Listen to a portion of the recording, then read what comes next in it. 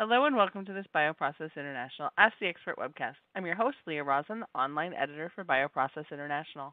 Before we get started, just a couple of notes. This webcast is being recorded and will be made available for replay in the multimedia section of our website. We've muted the audio lines, but we welcome you to type in your questions for our speaker in the question and answer window on your screen. After the presentation, we will begin the question and answer portion, and I will ask our speakers your questions. Your questions in the question and answer window will only be visible to myself and our speakers. So thank you for joining us today. It is now my pleasure to introduce our speakers, Maya Yovcheva, Chantelle Gaskin, and Florian Durst from Thermo Fisher.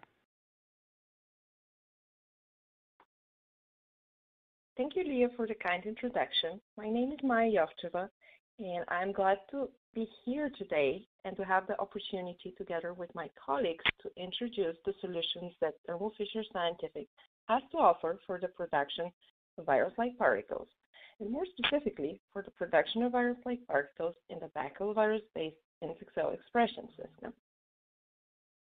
I would like to start with an overview of everything that we have to offer across the vaccine manufacturing workflow, starting with the wide variety of a portfolio of products and solutions across the entire workflow, starting from upstream and downstream.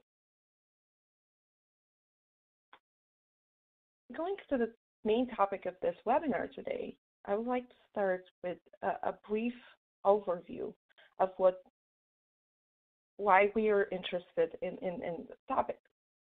Vaccination is one of the most powerful techniques to protect humans and animals from infectious diseases. The WHO estimated that in 2019 alone, between 2 and 3 million lives were saved due to the vaccination. The demand for vaccines is very strong and continues growing each day, with new discoveries of infection pathogens such as seen in the recent pandemic outbreak of the SARS-CoV-2 virus. Such outbreaks also require robust and flexible manufacturing solutions and implementations of innovative technologies to simplify processes and production and speed up timelines.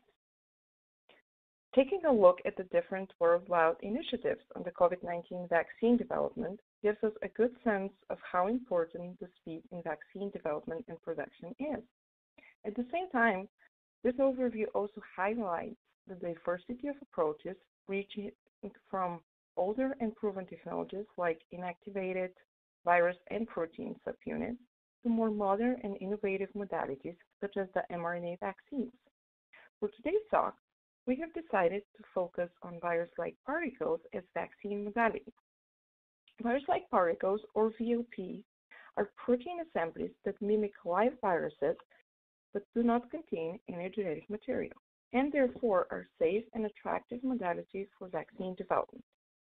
VLPs can generally induce broad and strong immune response thanks to preservation of many essential epitopes, and therefore virus-like particles have gained increased attention as potential vaccine candidates. One of the most commonly used platforms for the production of virus-like particles is the Baculovirus expression vector system. Baculovirus expression vector system is a versatile and robust eukaryotic system for the production of foreign proteins that has also proved to be as efficient as traditionally egg and cell-based processes in the production of vaccines, also adding the benefits of short production times and high production yields. This system also enables multiple post-translational modifications, which are more similar to those occurring in mammalian cells, allowing the expression of multi-proteins simultaneously in a single infection.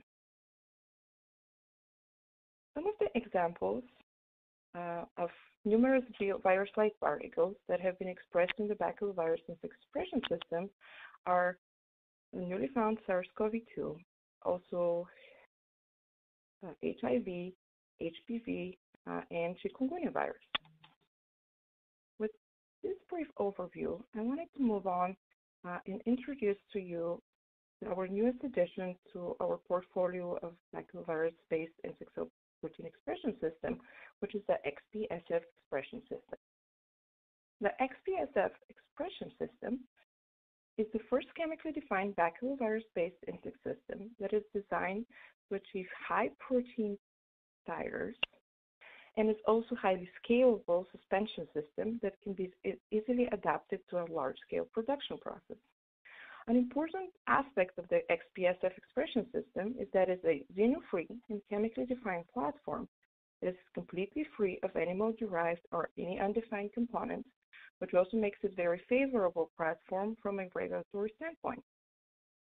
Also note that this system is offered as a starter kit that includes all the necessary components for end-to-end production. And if you're new to the system, it'll help you to get started in no time. This slide shows the components of the XPSF system that is consistent of cells, media, protein expression enhancer, transfection reagent, and the back-to-back cloning kit. All of those components are optimized to work together in order to achieve the highest results. Now, I would like to tell you a little bit more about each of the components.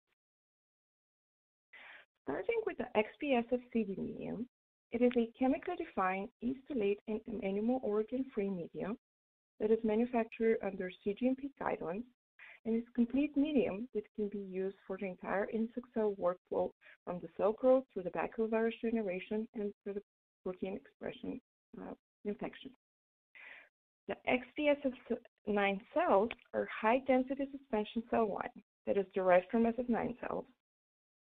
These cell line achieves consistent and high cell density growth over multiple passages, as shown on the two graphs on the right. The top one shows a growth curve where the cells achieve peak cell density of about 20 million in the XPSF CD medium.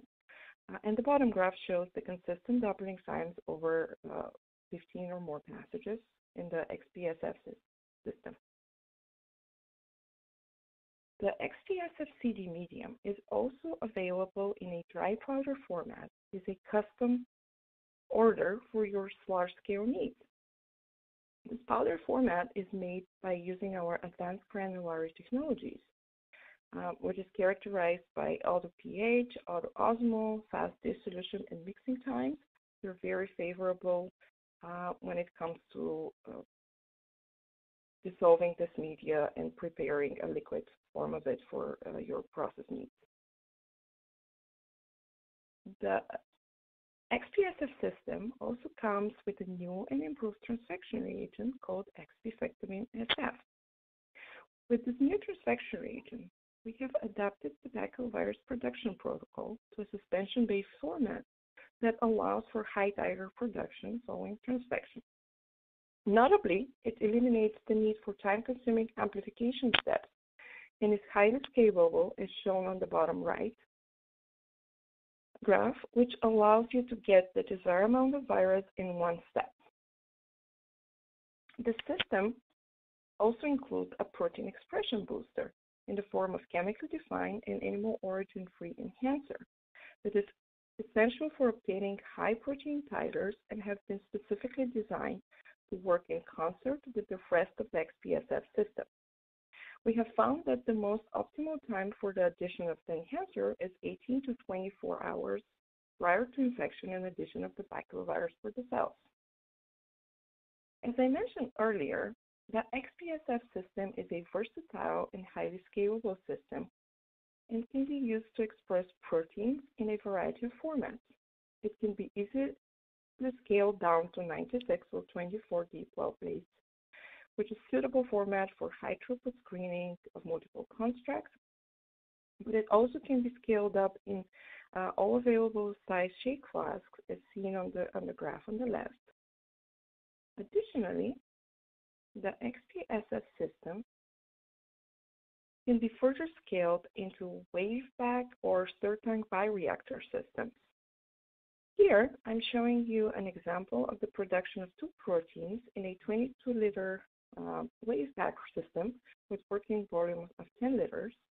And as you can see, we're showing a comparable growth in infection kinetics between the shake flask and the wave system.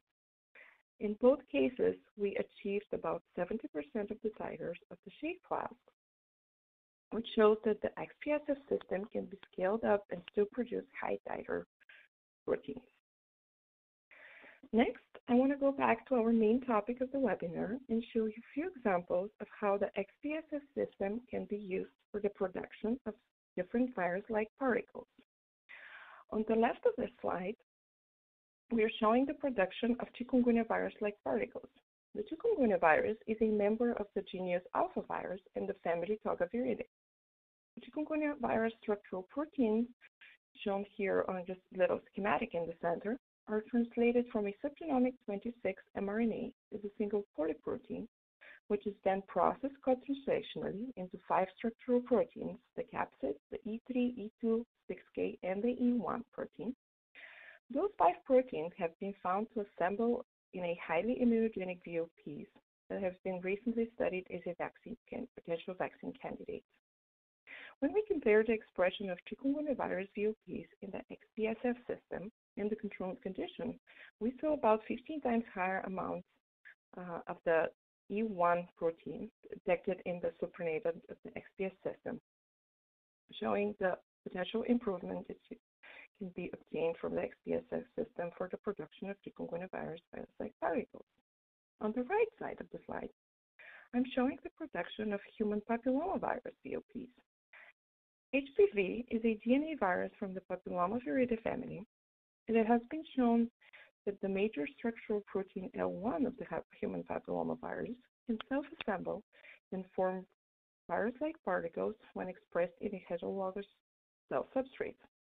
As you can see here on the right, we have achieved about 3 times higher yield of the L1 protein in XPSS system compared to the control, showing a second example of the versatility and the potential of the XPSF system. Additionally, we were excited to be able to collaborate with the Protein Expression Core Facility at the University of Queensland in Australia, who has an extensive knowledge and expertise in the virus-like particle production field, and were gracious enough to evaluate the production of murine polyomavirus VLPs in the XPSF system. The wild-type murine polyomavirus-like particles is determined to be a 45 nanometer in diameter, consisted of 72 capsomers, and each capsomer is composed of 5 copies of the major structural protein VP1, which has the expected size of about 42 kilodaltons, as shown here on the western plot in the center. The group in the University of Queensland first did a small-scale optimization experiment where they looked at the harvest times and the temperatures to identify the optimal conditions for the expression of VP1, and which happened to be a temperature of 27 degrees and harvest time of 72 hours. Furthermore, those conditions were then used for a large-scale VLP production, as well as purification and characterization of the VP1 VLPs. A standard purification protocol consistent of cell lysis, PEG precipitation, and polishing chromatography steps were used to obtain purified VLP samples that were then analyzed by various analytical methods, one of which you can see on the picture on the right is the electron microscopy image showing a nicely formed virus-like particle with an expected size of about 45 to 50 nanometers in diameter. In summary, the XPSF system is a versatile system that can facilitate the expression of high levels of different proteins, in particular virus-like particles. But as seen on the TM image on the right, the downstream of virus-like purification in baculovirus system can still be challenging. And that's why I would like to pass the call to my colleague Chantelle to tell you a little bit more about our solutions on the downstream side of the workflow.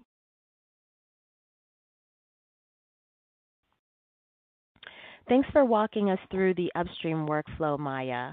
Next, I'd like to touch on the downstream purification workflow and some of our purification solutions here at Thermo Fisher. So here you can see a typical downstream workflow starting with clarified cell culture harvest, working your way all the way to your final formulation step. Our Capture Select and Poros products fit nicely in the standard workflow, providing solutions for your initial capture or affinity chromatography as well as your polishing steps. Our Capture Select resins provide high selectivity and high purity to your process, while our Poros products, including our ion exchangers and HIC resins, provide high capacity, high chemical tolerance, and excellent scalability due to its linear pressure flow characteristics. In some cases, a purification workflow will not include an affinity capture step. In these cases, a large number of chromatography steps are required to achieve the desired purity profile in your final product. So with each individual chromatography step, whether it's ion exchange or hydrophobic interaction, there will be some loss of product, and this could significantly impact your final yield. So including an affinity step could significantly improve your final yield by producing high purity in a single step without the need for numerous intermediate and polishing steps. This could also reduce your process development time and overall bioproduction time as you scale up your process, ultimately getting your product to the clinic faster. Now I'd like to introduce our affinity resins, which make up our Capture Select technology brand. Our Capture Select ligands are all antibody fragments based on the camelid antibody. Using our unique screening process, the VHH fragments from the antibody are screened for their specificity to the target molecule, for their desirable processing conditions, as well as their ligand stability. The ligands are produced recombinantly in yeast, which makes them animal-derived product-free, and it also makes our affinity products compatible for commercially viable processes. Our affinity products are currently being used from small bench scale applications to large commercial product manufacturing processes. We also offer custom ligand development, providing solutions for your more unique molecules. Some of our Capture Select ligands are immobilized onto our Poros base bead. Our Poros products have three unique characteristics that we like to highlight, the first being the large through pores. The pores on the Poros bead are about 1,000 to 2,000 angstroms wide, which allow for higher flow rates and reduced processing times, making them ideal for large molecule purification such as VLPs and viral vectors. The bead is also an average of about 50 microns in diameter, allowing for high resolution across low and high flow rates without compromising impurity clearance. Finally, the bead has a polystyrene divinyl benzene material of construction, which affords a rigid bead, making it stable under high pressure conditions and harsh chemical exposure. The bead rigidity also provides a linear relationship between pressure and flow rate during your chromatography, as I will highlight on the next slide. Here we demonstrate these characteristics using a model protein study. As I mentioned earlier, the 50 micron diameter size of the Poros bead is ideal for high resolution in your chromatography. As we see here on the far left, starting at about 100 centimeters per hour in yellow, we're able to achieve 3 clearly resolved peaks with nearly baseline separation. This resolution is retained even as we ramp up to 1,000 centimeters per hour in black.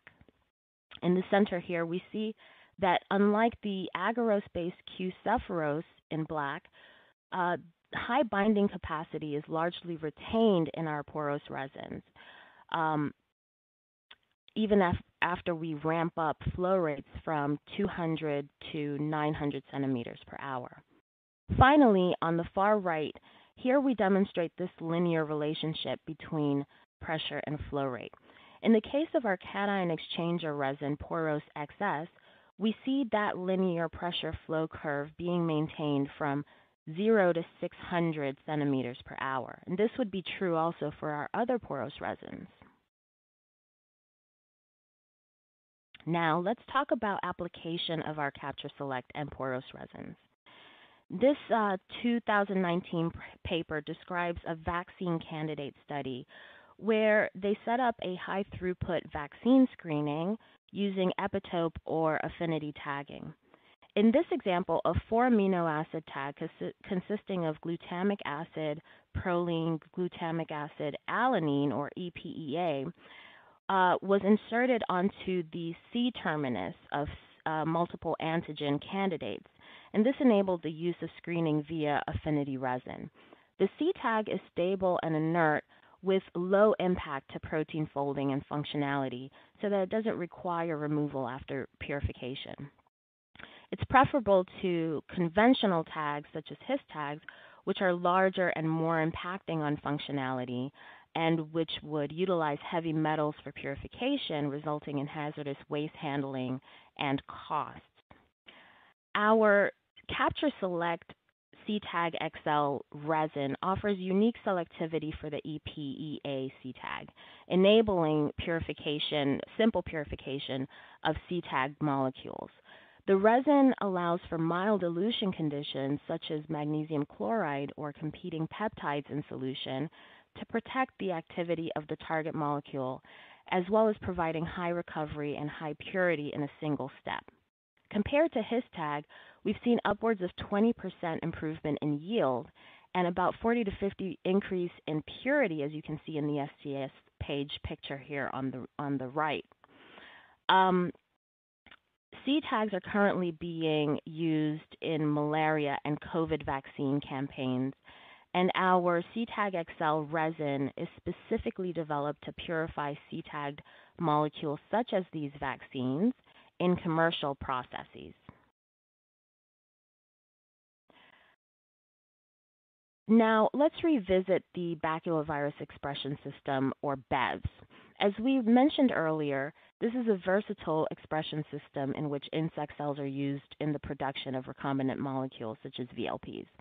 Expression in insect cells produce similar post-translational modifications as mammalian cells, but typically with higher yield and scalability than in mammalian cell systems. One of the downsides that Maya mentioned earlier include the production of baculovirus particles alongside with your target molecule, which may be difficult to separate using your standard purification process. Thermo Fisher has partnered with the IBET Institute in Portugal to develop an affinity resin called Bacuclear. This was designed to scavenge baculovirus impurities from your feed stream. You can ideally use this resin in flow-through mode, as the resin will capture the baculovirus impurities, allowing your target molecule to be collected in the flow-through. The graph in the center summarizes the results from this paper. They achieved a VLP recovery of about 60% with an unoptimized process and about 80% removal of baculovirus impurity. The TEM scans here also illustrate the difference between membrane-filtered baculovirus material on the top row and Bacuclear purified product in the second row. You can clearly see here the level of impurity clearance. Now, we'll talk about combining the robustness of an affinity chromatography step like Bacuclear with a high capacity and efficient polishing step. Our porous ion exchangers come in a variety of unique surface chemistries, which provide our customers with a full range of strong and weak anion exchangers. Our ion exchangers can be used in flow-through or bind in elute mode with capacities of over 140 milligrams per mil of resin in the case of our strong anion exchanger, Poros XQ, and 120 milligrams per mil resin for our strong cation exchanger, Poros XS. In this case study, clarified lysate of human papilloma virus like particles was applied to our Poros HS50 strong cation exchange resin.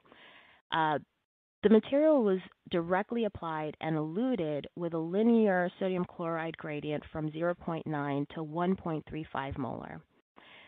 The product peak presented at about 1 molar sodium chloride, and the eluate had a 98% purity with minimal host cell residual impurities, as was outlined in the paper. The resin provided a higher binding capacity when compared to similar competitor resins, most likely due to the large through pores in our porous resin bead. This level of performance is ideal in processes where high product purity is required in your release criteria. And finally, I'd like to talk about some of the products in our portfolio which support the use of our Capture Select and porous resins in your process.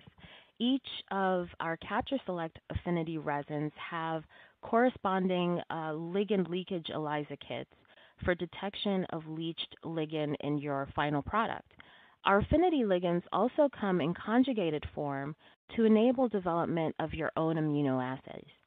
We also have small-scale columns designed for process development and bench-scale screening, such as our Minichrome and GoPure columns. And finally, we offer a range of HPLC columns to provide solutions for your target molecule analytics. And with that, I'd like to hand it off to our pharma analytics speaker, Florian Durst.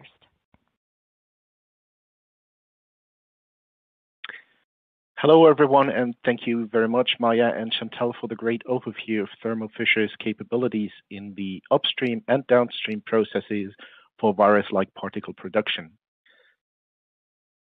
My presentation will now focus on confirming the quality of products coming out of these processes through QC testing.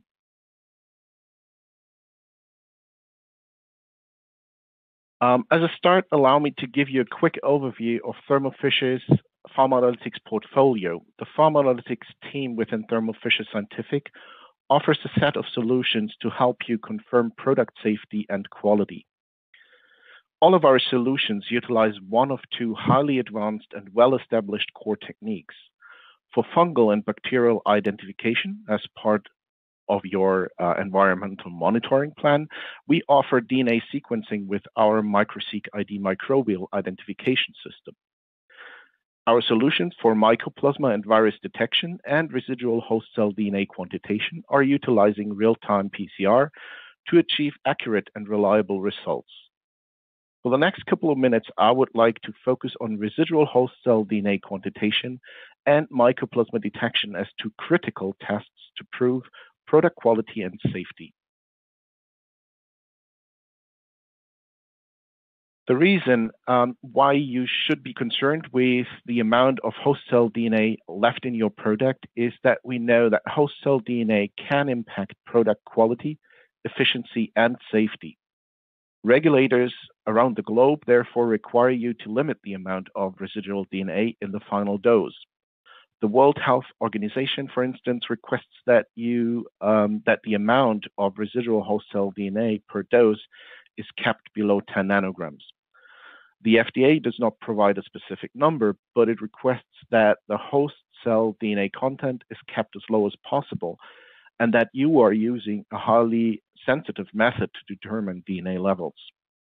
The FDA also suggests that you conduct rigorous clearance studies throughout the downstream process to show that the process is capable of removing the vast majority of DNA from the product and to monitor process deviations.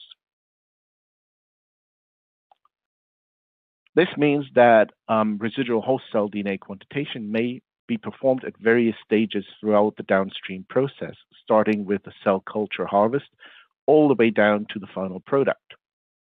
Any step before the harvest will, of course, involve a lot of cells, and therefore host cell DNA quantities will be high. With every step taken in the downstream process, however, the DNA amount should decline rapidly, and host cell DNA quantitation can be used to evaluate and monitor process performance. This high amount of testing, of course, requires a format that allows for a high throughput and ideally for a high level of automation. The Applied Biosystems ResDNA-seq assay is a fully integrated real-time qPCR-based system for the quantitation of residual host cell DNA. The system includes highly characterized DNA reference standards for a range of widely used host cell species. The key features of the assay are an ultra-high sensitivity with an LOQ of down to 1.5 picograms per milliliter, a rapid and streamlined workflow with optional sample prep automation and time to results of less than 5 hours, and a reliable performance that provides consistent results from kit to kit, lot to lot, and year to year. Currently, we're offering assays for CHO, E. coli, HEC293, as well as a general human kit. Our newest addition to the portfolio and probably of vital interest to the VLP industry is an SF9 baculovirus duplex assay, and we have kits available for Vero, Pichia pastoris, dog, and mouse.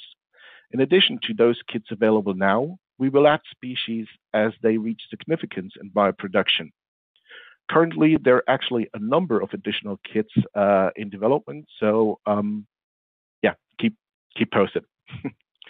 In addition, I should probably mention our custom solutions team that will use our core technique and partner with you to make the kit that you actually need if it's not already part of our off-the-shelf portfolio. I promised a streamlined workflow, and this is it. It begins with a sample prep where you can choose between manual and automated options, providing the best solution for all throughput and automation needs. The option shown here is an automated version utilizing the Kingfisher Flex for up to 96 extractions at a time, meaning that you could easily go through 500 samples per week. Regardless of the level of automation chosen, the sample prep always features the well-established PrepC chemistry, which is based on magnetic particle separation.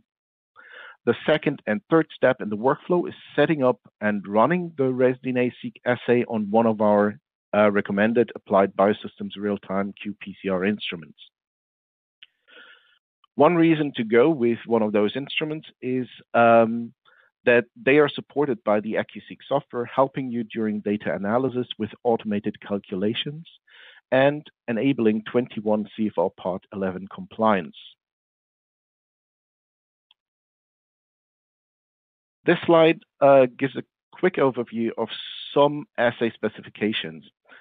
As it is the latest addition to our portfolio, I will focus on the SF9 baculovirus kit. On the left, you can see again some of the key features of the ResDNA-seq system. And on the right side, you can see some of the specifications set for the SF9 baculovirus kit. In conclusion, these are a high assay linearity as given by the R-squared value of more than 0.99, a high PCR efficiency of around 100% with a maximum variation of plus minus 10%, an assay precision with a maximum of 10% CV, a limit of detection of 30 femtograms, and a limit of quantitation of 300 femtograms, and a linear assay range from 300 femtograms to 3 nanograms. In addition, all of our ResDNA-seq assays have been shown to provide accurate results with various sample matrices relevant to the respective area of use.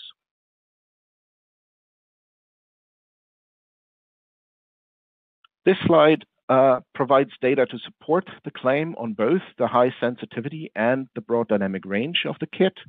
Shown are the amplification curves for a 10-fold serial dilution of the SF9 baculovirus mixed DNA control that comes with the kit. And you can see that both targets are picked up at very low concentrations, as shown by the dark blue curves crossing the threshold, and that the dynamic range reaches from 300 femtograms to 3 nanograms, as demonstrated by the equidistant amplification curves.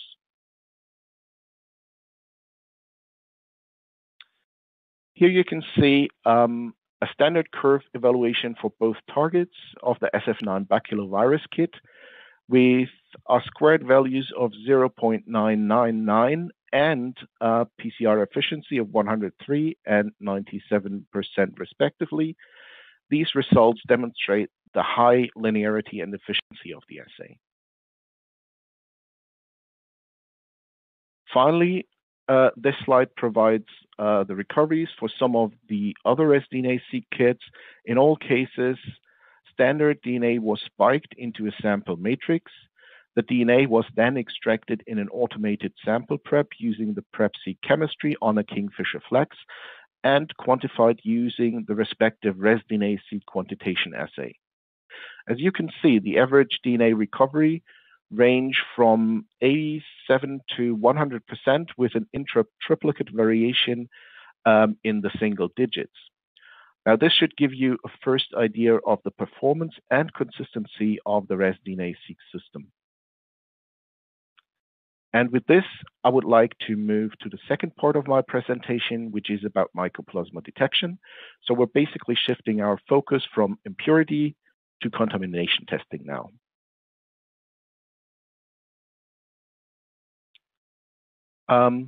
As you will be aware, mycoplasma is a known contaminant in various cell cultures, including mammalian, but also insect cell lines, and can affect safety, quality, and efficiency of biotherapeutic products. Because of this, it is a regulatory requirement to demonstrate that cell culture-based therapeutics are free from mycoplasma. Previously, mycoplasma tests were based on the 28-day cell culture method. This method requires extensive expertise in handling live mycoplasma and often need to be outsourced at high cost because of that. This in turn adds to even longer timelines for lot release, and long timelines in turn render cell culture methods infeasible for short-lived products like cell therapy and tissue therapy products. Now, these are just a few reasons of why we have seen an industry-wide move towards alternative nucleic acid techniques throughout the past 10 plus years or so. Today, rapid real-time PCR methods, such as the MycoSeq mycoplasma detection assay, are globally accepted by regulatory bodies for mycoplasma lot release testing and have really grown to become the gold standard rather than just an alternative to the culture method. The MycoSeq mycoplasma detection assay, again, is a fully integrated real-time PCR-based system that has been specifically designed to meet regulatory expectations for mycoplasma lot release testing.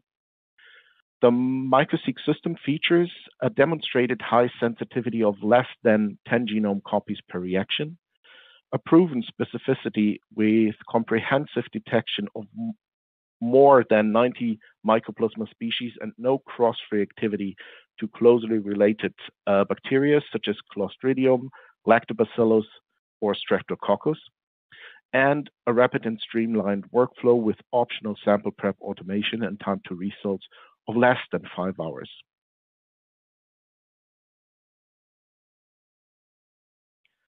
Now, this slide shows the partial inclusion panel for the MycoSeq mycoplasma detection assay.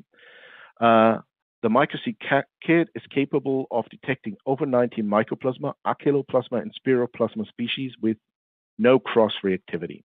We have directly wet lab tested 46 different species, including the ones commonly used in validation studies, shown here in red, and the rest of the species have been carefully determined bioinformatically.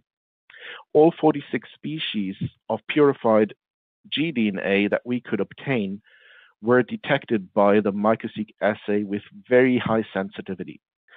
This range of wet lab detection is more than any other kit has ever shown. Another unique feature of the MycoSeq assay is its discriminatory positive control that is included in the kit. The discriminatory positive control, or DPC, facilitates the amplification of a modified PCR product with a melting temperature well outside the range of real mycoplasma amplicons. Using post-PCR melting analysis, therefore, you will always be able to tell whether a sample contains real mycoplasma or your positive control. At the same time, the DPC maintains the same extraction behavior as genuine mycoplasma DNA and can therefore be used as a simple extraction positive control without the risk of unrecognized cross-contamination. Furthermore, we use the DPC as an inhibition control at the PCR level to determine whether sample matrices have an impact on the PCR itself. And, well, therefore, the DPC drastically reduces the risk of both false positive and false negative results. Because of these factors, the discriminatory positive control can be used as a risk-free surrogate for mycoplasma DNA or even live mycoplasma material during method optimization and early qualification. Here's some example data demonstrating the sensitivity of the MycoSeq assay. Using a mycoplasma arginine gDNA stock, we can see that when analyzed directly by qPCR, MycoSeq can detect down to 1 genome copy as shown on the amplification plot. The additional melt curve analysis provides the melting temperature and the derivative value of the amplicon. Together, these three acceptance criteria, the CT, the melt temperature, and the derivative value, provide a much higher confidence level than methods relying on CT values alone. And once again, I promised a streamlined workflow, and this is it. You will realize that it looks fairly familiar, and that's because it is very similar to the ResDNA-seq workflow. It again starts with sample prep. Shown here is a fully automated hands-free sample prep using the Automate Express, which again utilizes the well-established PrepSeq chemistry. The same chemistry is used in other formats for manual and semi-automated sample prep, providing the best solution for all throughput and automation needs. The second and third step of the workflow is setting up and running the MycoSeq real-time PCR assay using one of our recommended qPCR instruments. And finally, the AccuSeq software supports you with automated presence-absence calls based on user-defined acceptance criteria and by enabling 21 CFR Part 11 compliance. The whole workflow, again, can be performed in under 5 hours.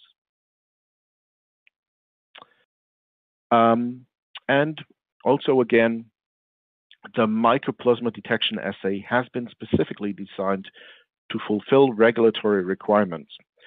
And following sample-specific validation, many of our customers have already received regulatory acceptance to use the MycoSeq assay for lot release testing across multiple therapeutic modalities. And these include cell and gene therapy applications, monoclonal antibodies, recombinant proteins, vaccines, and virus-like particles. In addition, there are currently over 30 customers going through the process of MycoSeq validation and regulatory submission. And with this, I would like to wrap up the MycoSeq story and highlight our best-in-class worldwide support network that comes with all of our Thermo Fisher Scientific solutions, be it for pharma analytics, purification, cell culture, or any other business. We have over 1,400 service and support specialists waiting to partner with you to ensure your success. We have application and instrument training programs available to quick start your implementation process. We provide validation guidance and regulatory support to help you be successful with your application. We provide compliance services to support you with your computer system validation, and we provide service plans for all of your Thermo Fisher Scientific instruments. So let me summarize how Thermo Fisher Scientific can accelerate your virus-like particle process development. We offer a robust and efficient chemically defined insect cell baculovirus expression system to produce highly immunogenic VLP-based vaccines. We provide a novel affinity tech and resin system allowing for easy candidate screening. We support you with downstream solutions and expertise to help you develop efficient processes for commercial VLP production. We have fully integrated qPCR solutions for impurity and contamination testing available that provide rapid and reliable results to drive informative process decisions. And we provide regulatory compliance solutions with support documentation and expert consultants. Now, we do all this because we take pride in our mission to enable you, as our customers, to make the world healthy, clean, and safe. Thank you very much.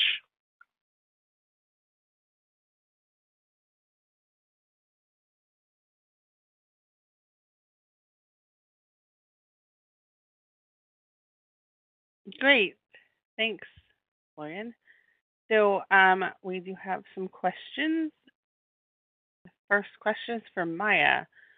What are your recommendations for properly storing my baculovirus stock for use with the XPSS expression system?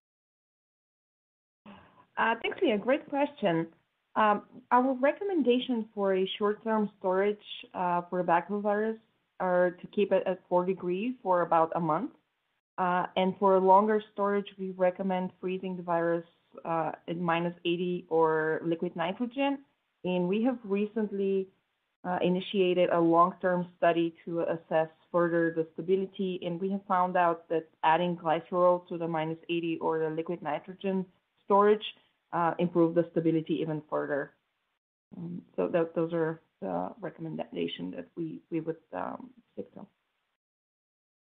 Great. And Chantelle, where in the process can you use BacuClear? Is it to be used early in the process or at the end before formulation?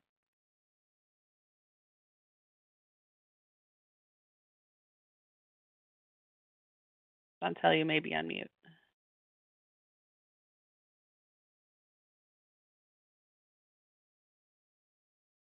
Oh, still don't hear Chantelle. I go ahead and go to Florian. Florian, is the Quant Studio okay?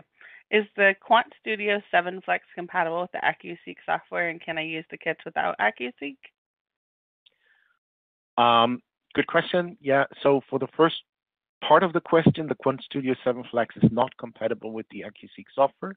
The AccuSeek software is only compatible with our 7500 fast instrument and the Quant Studio 5 instrument with a 0.1 milliliter block.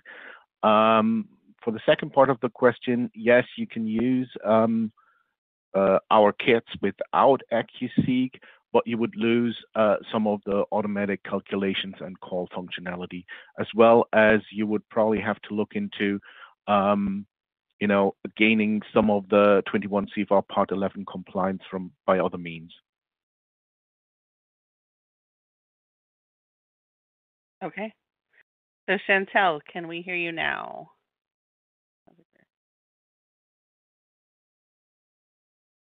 Okay, I'm going to go to Maya. Maya, is your USP system dedicated to the production of VLP only, or is it also efficient to produce recombinant proteins? No, that's a good question. Thanks for that.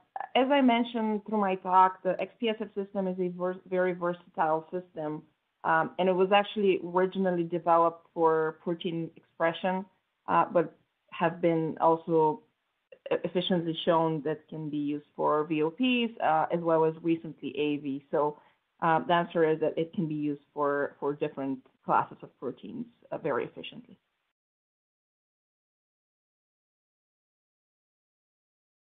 Okay.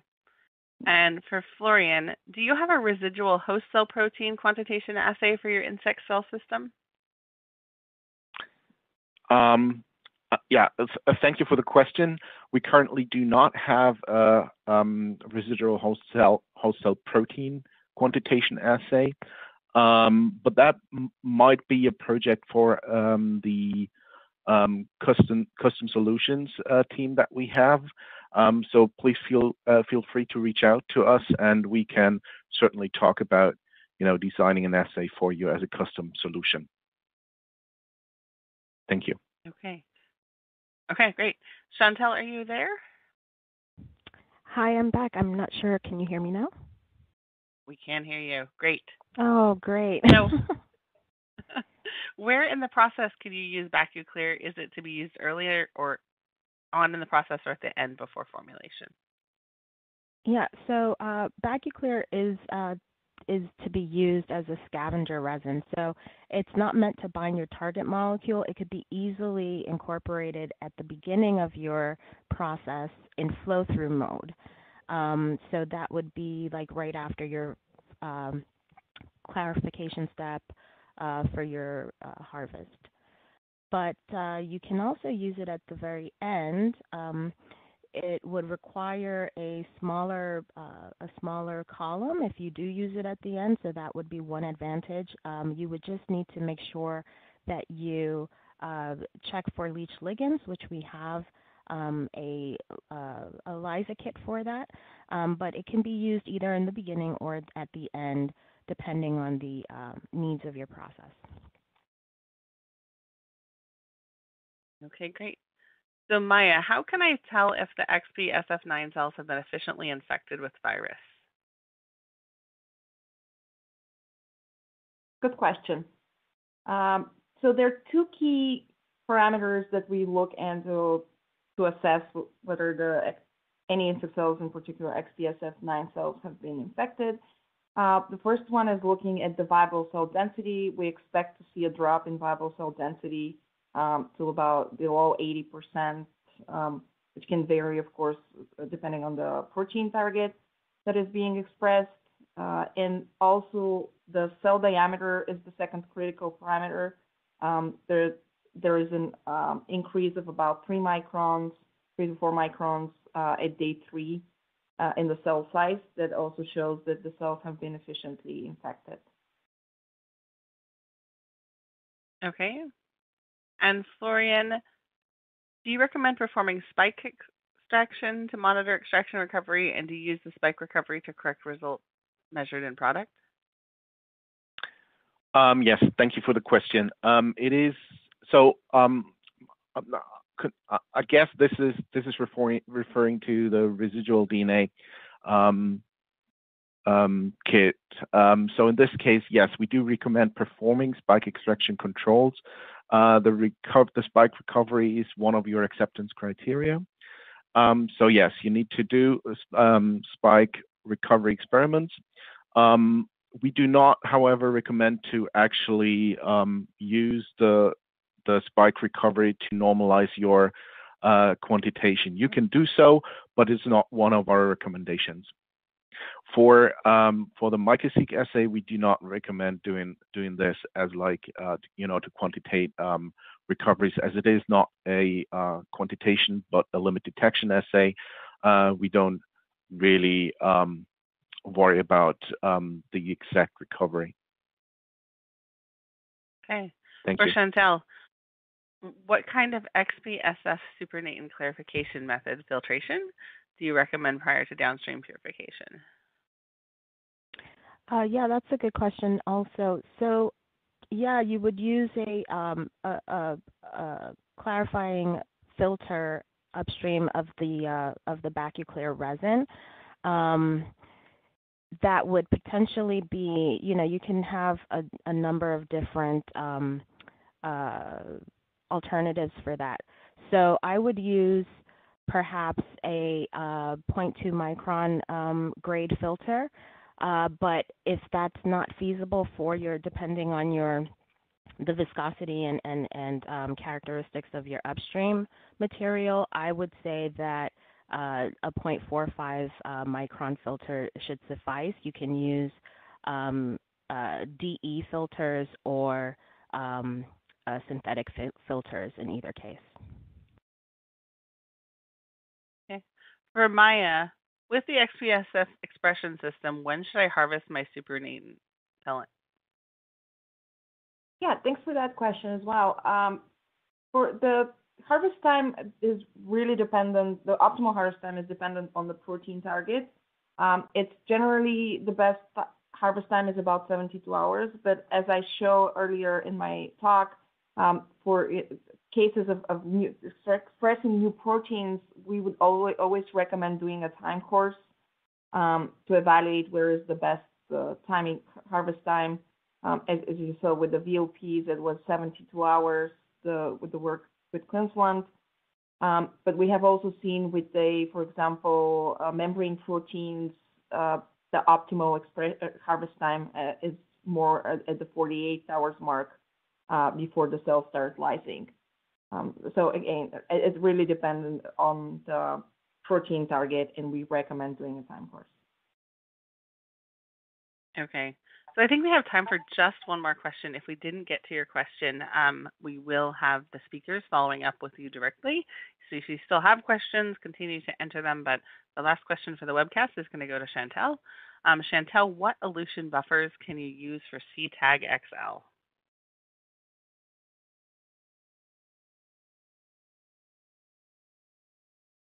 Chantelle, we cannot hear you. Okay, can you hear me now? Yes. Okay, great. For CTAG XL, we do recommend 2 molar mag chloride in 20 millimolar tris at neutral pH.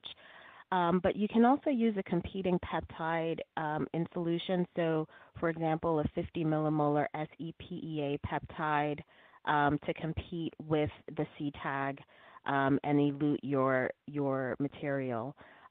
You can also opt for like a high salt buffer, 1 molar sodium chloride in tris. And in very rare cases, you might need to go into an acidic elution buffer condition, such as 50 to 100 millimolar citric acid or glycine at pH 3 to increase your yields.